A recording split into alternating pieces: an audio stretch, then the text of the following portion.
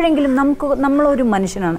ചിലപ്പോൾ നമുക്ക് ഇടയ്ക്ക് കുറ്റബോധം തോന്നും, ചിലപ്പോൾ നമുക്ക് തോന്നും നമ്മൾ ചെയ്തതാണ് ശരിയെന്ന് തോന്നും, ചിലപ്പോൾ നമുക്ക് റിവെഞ്ച് ആയിരിക്കും, ചിലപ്പോൾ നമ്മൾ അതിലൂടെ ആലോചിക്കും. സാറിന് ഏതൊരു ഫീലായിരുന്നു സാർ ആ ഒരു കാലം? ഒരു ഫൈറ്ററുടെ ഫീലായിരുന്നു. മനസ്സിലായി? നമുക്ക് എന്തെല്ലാം നഷ്ടം വന്നാലും നമ്മൾ പറയുന്ന ചില നിലപാടുകളിൽ നമ്മൾ ഉറച്ചു നിൽക്കും. നമ്മൾ ആ നഷ്ടം ഇപ്പോൾ പറയാം 35 ലക്ഷം രൂപ അന്ന് ഏറ്റവും കൂടുതൽ ക്യാഷ് മേടിക്കുന്ന ഒരു കൊമേഴ്ഷ്യൽ സംവിധാനമായിരുന്നു ഞാൻ. വിക്രമിനെ കൊണ്ടുവരുന്ന സമയമാണ്. വിക്രമിനെ കാശി പിന്നെ വിക്രമിനെ വെച്ച് ചെയ്ത് അവിടെ ഹിറ്റായതിനു ശേഷം ഞാൻ അവിടെ മേടിച്ച തുക വലിയ തുകയാണ്. അന്ന് ഇവിടുന്ന് പോയാൽ എനിക്കൊന്ന് വിജയെ വെച്ച് സംവിധാനം ചെയ്ത സിദ്ദിഖിന് കിട്ടുന്നതിൻ്റെ ഡബിൾ തുകയായിരുന്നു ഞാൻ മേടിച്ചിരുന്നത്. കാരണം ഞാൻ അത് കണക്ക് കൊമേഴ്ഷ്യലി അവിടെ ഞാൻ വിജയിച്ച ആളായിരുന്നു. അങ്ങനെ നിൽക്കുന്ന സമയത്താണല്ലോ ഞാൻ ഈ ഇഷ്യൂവിൽ വരുന്നത്. എനിക്ക് വേണമെങ്കിൽ ഒരു വർഷം 1.5 കോടി രൂപ നഷ്ടം വരുന്ന ഒരു വ്യക്തി എന്നുള്ള നിലയ്ക്ക് കോംപ്രമൈസ് ചെയ്യായിരുന്നല്ലോ.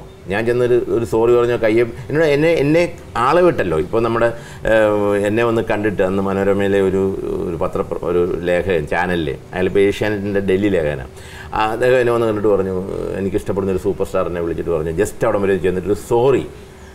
ഞാൻ പറഞ്ഞു സോറി പറയാൻ തെറ്റ് ചെയ്യണ്ടേ നമ്മൾ? എന്താണ് ഞാൻ ചെയ്ത് തെറ്റ്? പിന്നെ വലിയ എന്താ പറയുക, നമ്മൾ പറയുമല്ലോ വലിയ വരേണ്യവർഗം ആയതുകൊണ്ട് അടിയന്മാർ ചെന്നിട്ടൊന്ന് സോറി പറഞ്ഞാലേ പറ്റത്തുള്ളൂ എന്ന് ആ ഒരു സംഭവം ചെയ്യാൻ പറ്റില്ല. തെറ്റ് നമ്മൾ ചെയ്തിട്ടില്ല. പിന്നെ ഇവർക്ക് നേരെ വിരൽ ചൂണ്ടി വിമർശിച്ചു എന്ന് പറഞ്ഞുകൊണ്ട് ഒരാളെ ഒഴിവാക്കുന്നതിനോടൊന്നും നമുക്ക് യോജിക്കാൻ പറ്റില്ല. അങ്ങനെ വാശി പിടിച്ചു. ആ വാശി പിടിച്ചുകൊണ്ടാണ് ഞാൻ പറഞ്ഞ ജീവപര്യന്തം തടവെന്ന് പറഞ്ഞത്. അല്ലാതെ അവരുടെ മാത്രം കുഴപ്പമില്ല, അവരുടെ അത്തരം നിലപാടുകളോട് ഞാൻ യോജിക്കത്തില്ലെന്ന് പറഞ്ഞു. ഞാൻ പിന്നെ കോമ്പറ്റീഷൻ കമ്മീഷനിൽ പോയി നല്ല ഫൈനൊക്കെ നല്ല ഫൈനൊക്കെ മേടിച്ചു കൊടുത്തു ആശാന്മാർക്ക് എല്ലാവർക്കും. അപ്പോൾ അവർക്ക് മനസ്സിലായി ഈ വിനയൻ്റെ ഭാഗത്ത് ന്യായം ഉണ്ടായിരുന്നു.